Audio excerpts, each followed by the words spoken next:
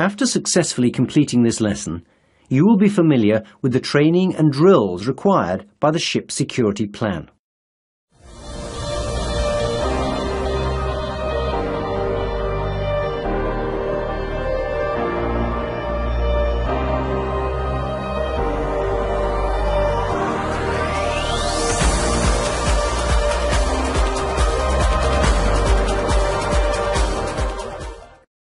Ship's personnel already have designated positions and duties in the event of shipboard emergencies, such as fire, abandoned ship, or pollution.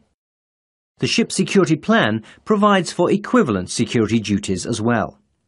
Examples of these duties are inspection, control and monitoring of restricted areas, inspection, control and monitoring of key shipboard operations, inspection, control and monitoring of visitors on board, detection and identification of weapons and other dangerous substances and devices on board, operation of security equipment, physical search methods of persons, baggage, cargo and ship's stores.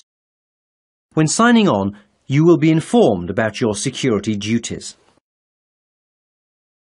To be able to effectively perform your security duties, training and drills are essential. At least once every 3 months, or where more than 25% of the ship's personnel has been changed at any one time, with personnel that have not previously participated in any drill on that ship within the last 3 months, a drill should be conducted within 1 week of the change. The ship security officer, in compliance with the policies set by the company security officer, is responsible for implementing a training schedule on board that will provide adequate and proper security training for shipboard personnel. Security equipment varies in design from ship to ship. It is important that you receive proper training on how to operate the specific security equipment on your ship. Such equipment might include padlocks for securing restricted areas, passes for visitors on board, closed-circuit television for monitoring restricted areas, X-ray machines for inspection of luggage and stores. The ship security plan must contain contingency measures and standard operating procedures for different security threats. On receipt of a bomb threat against the vessel, the applicable procedures in the ship security plan must be followed. These must include assigning personnel to search designated areas of the ship, outlining what to do if a suspicious package is found. Since terrorists can disguise a bomb in many different ways, it is almost impossible to know what to look for. Therefore, you should not be looking for a bomb, but rather anything irregular or suspicious, anything that does not fit in.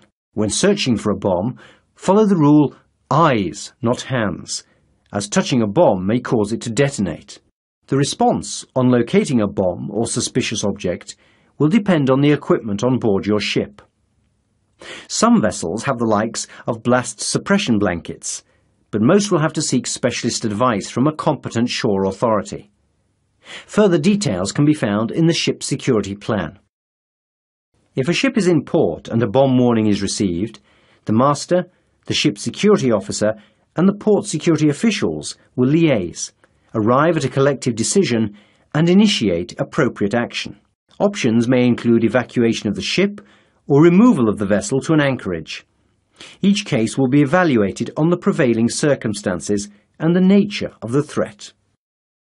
If it is required to evacuate the ship as a result of a bomb threat or similar terrorist act, this should be done in accordance with the procedure outlined in the ship security plan. This includes information on where to muster after the evacuation, which way to leave the vessel, and what to take with you.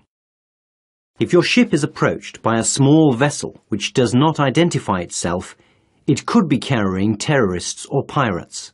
It is preferable to stop them getting on board if at all possible, and high-pressure fire hoses directed from the deck can be an effective deterrent. A ship with a high freeboard may be able to prevent boarding simply by speed or sharp manoeuvre. If your vessel is about to enter an area known for terrorist or pirate activity, there are a number of basic precautions that can be taken.